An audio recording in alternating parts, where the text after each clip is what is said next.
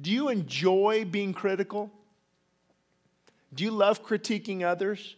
Do you love being a fault finder? Then I would submit to you that your heart needs spiritual resuscitation. I love what Leonard Ravenhill used to say, probably 40, 50 years ago now, that we must weep before we whip. Before Jesus went in and made the whip and drove them out, he wept over the condition of Israel. If you want to whip, you first need to weep. We shouldn't be excited about pointing out the flaws in others. We shouldn't be excited about pulling other churches down, other ministries down. That should not excite us. If it does, there's something wrong.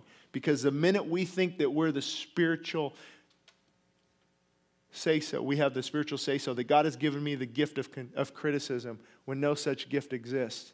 There's no such gift as criticism and being critical. Now, do I say we shouldn't contend for truth? Absolutely not.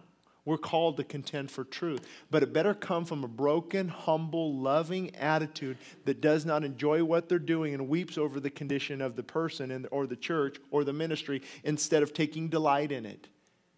Because if we're just happy about going around telling everybody off and showing how right we are, that's called spiritual pride. And Jesus goes right to it. As a matter of fact, let me submit to you. You're all older, many of you, some young adults in here, you can take it. It's going to hurt a little bit.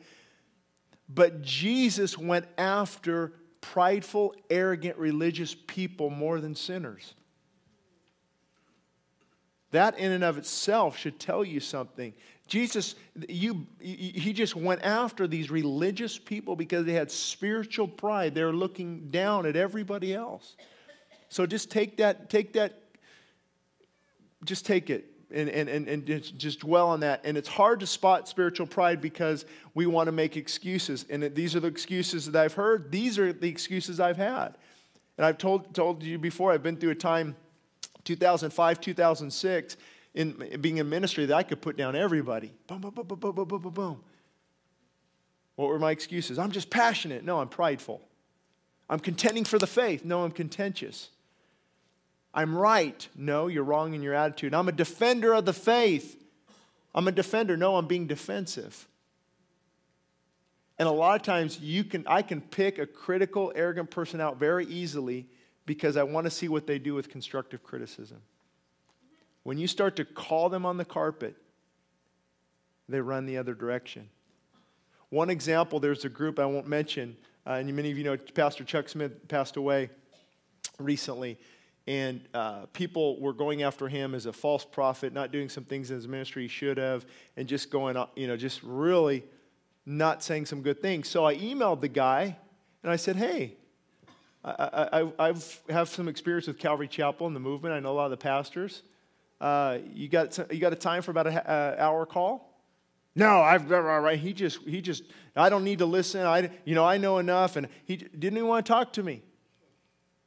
And I was just, hey, let's talk. You might be missing some very important points here. You might be only hearing one side of the equation.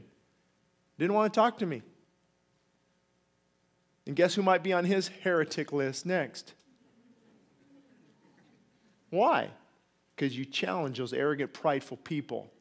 That critical heart has got to be convicted just as much as the lukewarm heart does. I'm convinced of that. We love to point out the lukewarm church. The lukewarm church, they're compromising. They're this and that. But Christ went after the prideful, arrogant heart just as much. These groups that do not like, they are unteachable, they are proud, and they are eager to dispute. And Paul says, do not have anything to do with them. So this is a very important topic, spiritual pride, because it's hard to spot. It's hard to spot. It isn't getting drunk every weekend. It's taking pride in the fact it's not getting drunk every weekend. It's not sleeping around. They're taking pride in the fact that they're not sleeping around.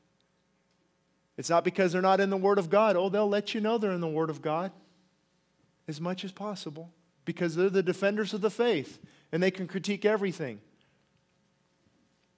They'll be critiquing this service. This and this and this. The worship. All these videos go out. So I hear from a multitude of different people on what we're just not quite doing right. You guys need to go to the old hymnals. The Spirit's not there.